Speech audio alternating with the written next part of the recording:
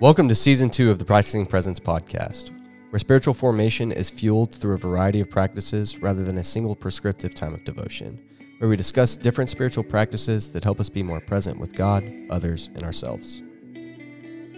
What's going on, practitioners? What's up, friends? How we doing? So I think we're going to wrap up self-love as divine love. Yep.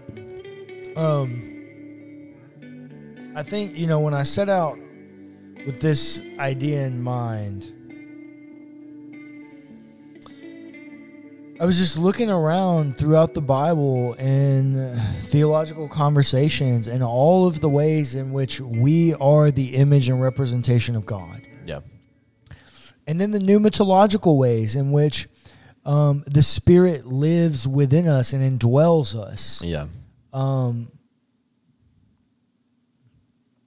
We are divine. Sure. We are divine. And so, I was always fascinated with myself. And this, I think I told you this earlier outside, but, I got one requirement left to graduate with my MTS from Baylor. But it's not a credit requirement. Yeah. So it's just like one thing I got left to do and I'm done. I've taken all my classes. I don't have any classes left.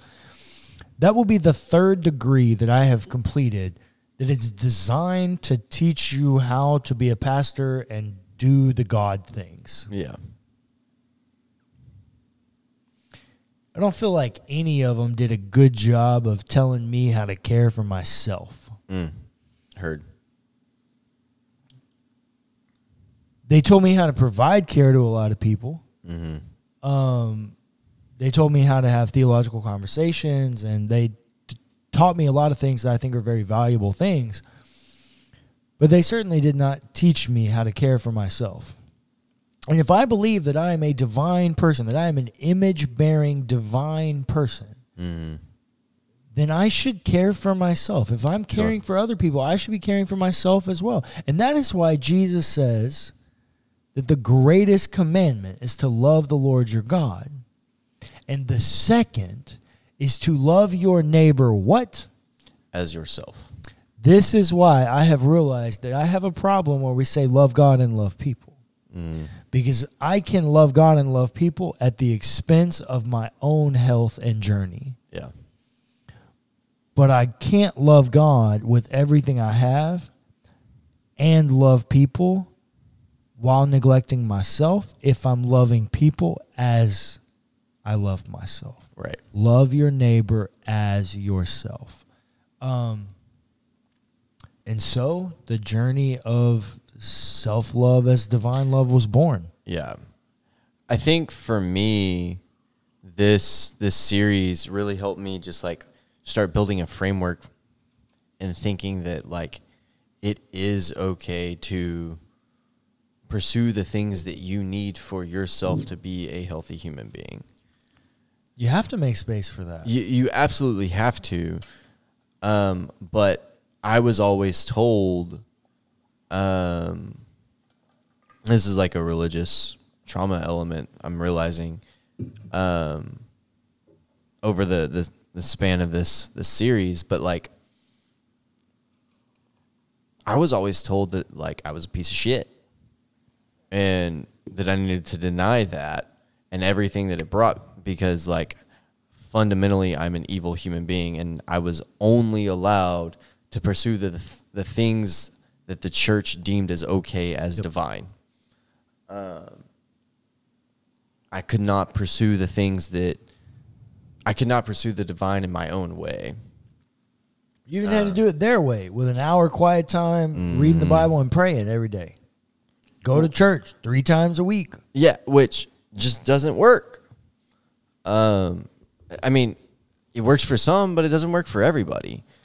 And this like uniformity element of the Christian, of like American white evangelicalism, like it's that uniformity piece is really harmful. and teaches you to neglect yourself. Like at a fundamental basis, it teaches you to deny everything about yourself. Yeah. Not just the things about yourself that are sinful, the things that are still in pursuit of death and pursue only life, but deny everything about yourself. Yeah. To deny everything about yourself, that you yourself are terrible and corrupt and there's no good value in you. And so anything you or your body wants is automatically bad because you cannot even trust your body, which I want to point this out. Clayton, when you get anxious, where do you feel that? My gut. Oh, in your body. Yeah.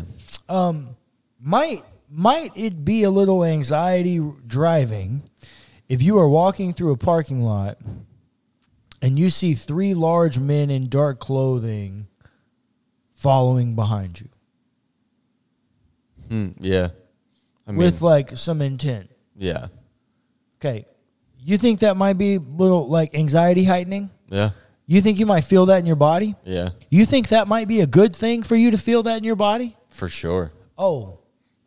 Evolutionary. Yeah. So your body is literally designed to tell you when you are not safe. Right. And yet theology, fundamentalism told you can't trust your body. Right. Because there's nothing good in you. Mm-hmm. And so we have this entire conundrum that our body is designed as like you are an integrated person. So your body is designed to work within your integrated person to work towards your good, right? God indwells you. Well, what's crazy to me is that like the things that are basic. Oh, I need to drink. Oh, I need to eat. These things are accepted. Yeah. Like your body does tell you these things. But anything outside of that, which same sort of thing. My body tells me that I am hungry. When my body tells me that, ow, that hurt, I learn something, I do something about it, I do something to fix it. So when my body is telling me that I am anxious, when my body is telling me well, that but hang on. This is also part of the problem because toxic masculinity in the tradition that we grew up in, we were told that you're supposed to ignore your body's teachings about pain. Mm-hmm. Well, pain don't hurt. Mm-hmm. So you ignore your body telling you those things hurt because that's what we do. The pain don't hurt. So you even, in those ways, you get told again, don't trust your body. It doesn't matter. You don't need to listen to it. Yeah. Which is incredibly harmful to the people in the tradition. Yeah, for sure. Like you're denying an entire part of what Jesus talked about as like love the Lord your God with all your heart, all your soul, and all your mind. Right? Like we're talking about, or that's not Jesus. Jesus says all your mind, but still, like in the original Deuteronomy, it's like love the Lord your God with your entire being. Yeah. Everything that makes you up, love God. Yeah. You're denying an entire piece of that when you're not trusting your body. Yeah. When you're not trusting any of these things, pursuing these things that make up loving the Lord your God. Yeah. Is also pursuing the divine within yourself. Yeah. And making that connection and understanding that pursuing self-understanding in every which way through a true like biopsychosocial approach, like my social work brain kind of working there. Yeah. That is divine pursuit. Yeah, for sure. That is divine love. For sure. Understanding how God works inside of me. And how God is stirring within you the desire to call that up and have you speak that voice into the world as you go about. Yeah.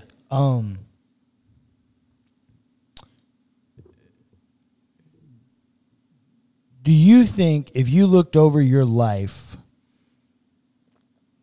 and said your Christian faith can be summarized as your pursuit of divine love. Your pursuit of a way to act your reciprocity of divine love. Yeah. So that means the divine loving you and you loving the divine.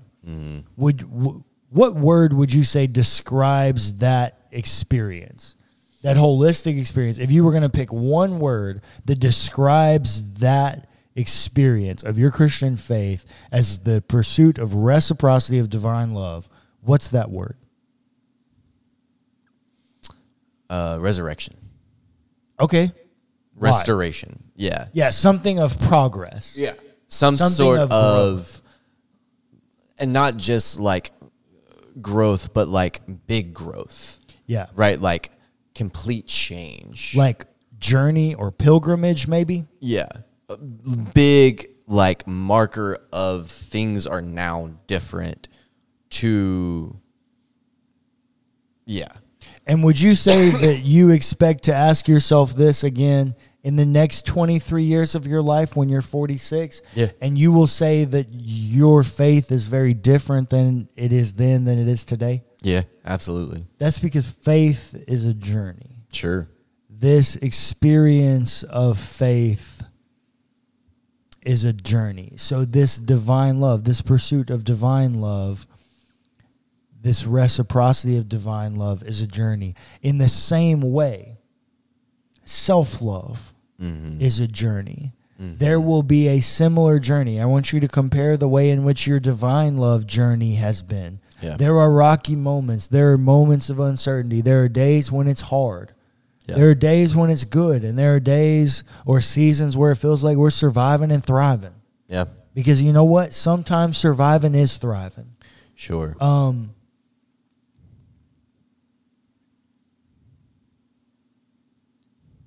Your journey of self-love will mirror some of those same ebbs and flows. Yeah, and we talk about self-care a lot, but I don't think we do it justice when, you know, we hear people talk about self-care as like, oh, my time to relax in the evening. That's could be an element of it. But it can't be the only element. No, you have to pursue self-care holistically. Yes, it has to be holistic. It has to be including mind, body, and spirit. There has to be elements of all of it, which we did the rule of life, God in my everything. I was just about to talk about this. Yeah, doing like some sort of rule of life as your true holistic self-care, and in creating that, you are developing an infrastructure to begin to love yourself better, and therefore to love God better.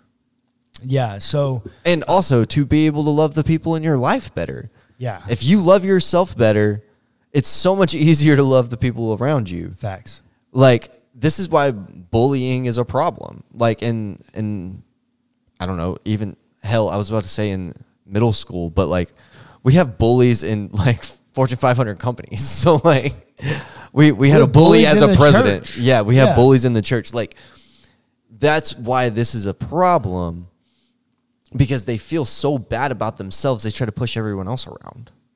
They don't love their community. They don't love their people because they don't love themselves. They don't know how to love people because they can't love themselves. Or care for themselves. Yeah. So like, they're offloading their own traumas on people and those kinds of things. And it's also, let's not forget, 1 John 4, we know how to love because God first loved us, right?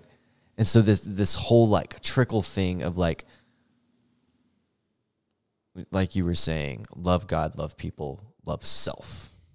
Yeah, it's got to be. It's got to be that progression. Love God, love people, love self. Because you have to love your neighbor as yourself. And, you know, you brought up rule of life, and my mind was going there. So rule of life is super important. I wish somebody would have talked to me about rule of life long ago. And in 2021, I think I read like 40-something books. My favorite book that I read in 2021 was a book called The Ruthless Elimination of Hurry, written by John Mark Comer. Clayton's heard me talk about this book a lot. And it is a book written by a guy who was pastoring a mega church in Portland, like the hub of secularism. He stepped down to go be the campus pastor of one of the campuses of the church that he planted and live a more simplified life where he was not always so hurried. Yeah. That book, the second half or the third part of that book is about rule of life. I am having to reread that book right now as my final requirement for Baylor. I got one final requirement that's not for credit. It's not a class, but I have to do something. It's like a requirement, but it's not a for credit. Right. I have to read that book for this class, and so I'm reading it again because I'm a good student. Even though I've already read it, I'm reading it again. And I stand by that. If you are looking for a way to enter into thinking about a rule of life, because that really is what we're talking about. Yeah. There is an entire podcast series on this podcast called Rule of Life or God in My Everything or something. We went through the entire book. It's a fantastic book. It's somewhere up here. It's around here somewhere. Anyways, it's back right behind me. You can't see it. Anyways, we have an entire series there. But if you are looking for a single volume, you can read God in My Everything. But I would really recommend, I think I would recommend more than God in My Everything, The Ruthless Elimination of Hurry. Yeah. I think that is such a big problem for just American culture. I feel like it's more of a problem for some than it is for others. For Cullen as a 3, that's a big problem. What's a big problem for everyone? Yeah, no. Yeah. I think that it is, but like we also have the other side of that like getting busy for some is hard. And so like it's not how he's defining busy, because he would say we're busy in the way that we use social media. He's defining busy in a new way, and it works. Sure. Fair enough. Yeah. So anyways, yes, what we are talking about as a wrap up is a rule of life, and we have lots of resources around. You can also feel free to reach out to us. All of our stuff's linked if you want some help with your rule of life. But definitely love God, love people, love self, and the way in which you do that is a rule of life. Thanks for listening to the Practicing Presence podcast hosted by WellHouse Church. Be sure to give us a rating and a review if you enjoyed the episode. It's free and it helps us immensely. Also, feel free to check out our other podcasts.